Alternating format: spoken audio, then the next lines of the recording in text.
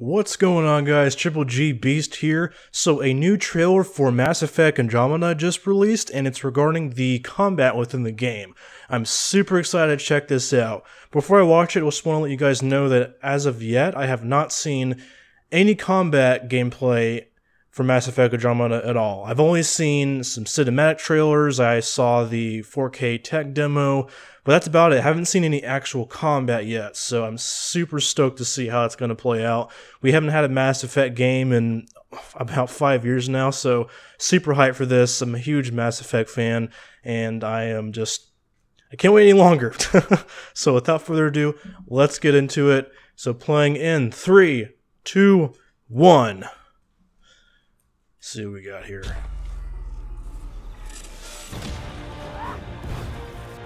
Nice.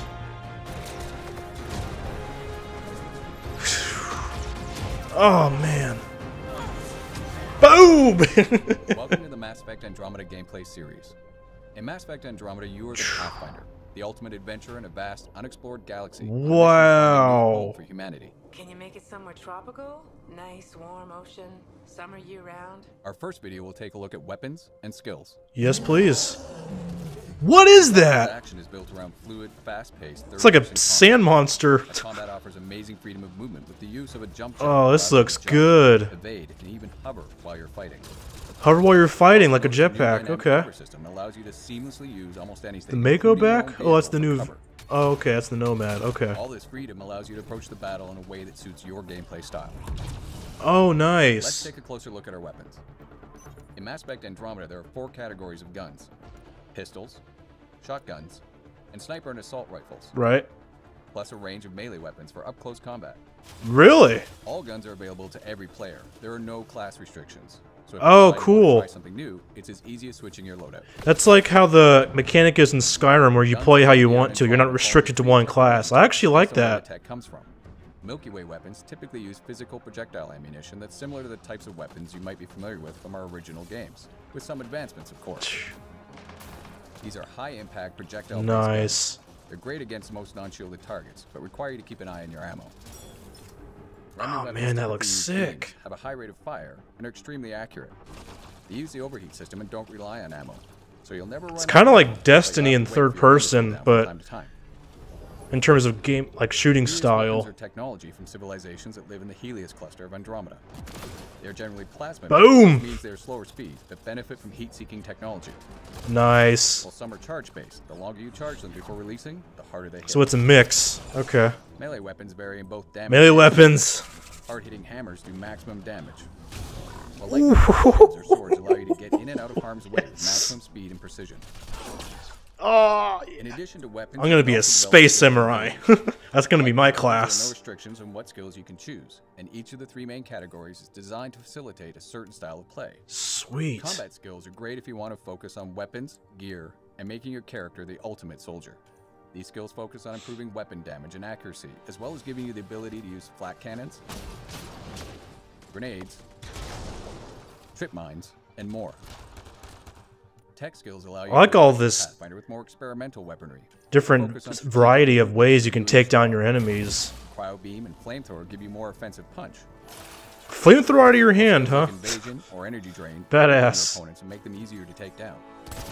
Dude. Want a little extra help? Deploy your own assault turret. What? Last but not least, biotics.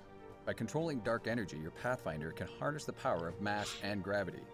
Biotic skills like pull and throw allow you to literally control the battlefield, using your enemies as even a weapon. Like I was just holding the dude. Bye-bye. That's gonna be my favorite attack. Well, how do you kill guys? Well, I just pick them up and throw them at people. Each skill can be upgraded to become increasingly more devastating and effective. Nice. Has choices to make when upgrading, offering you more ways to customize your playstyle. I like how there's more customization and RPG elements this time around. In this case, our Pathfinder is equipped with a sniper rifle and a shotgun, and they've got their 3 powers selected.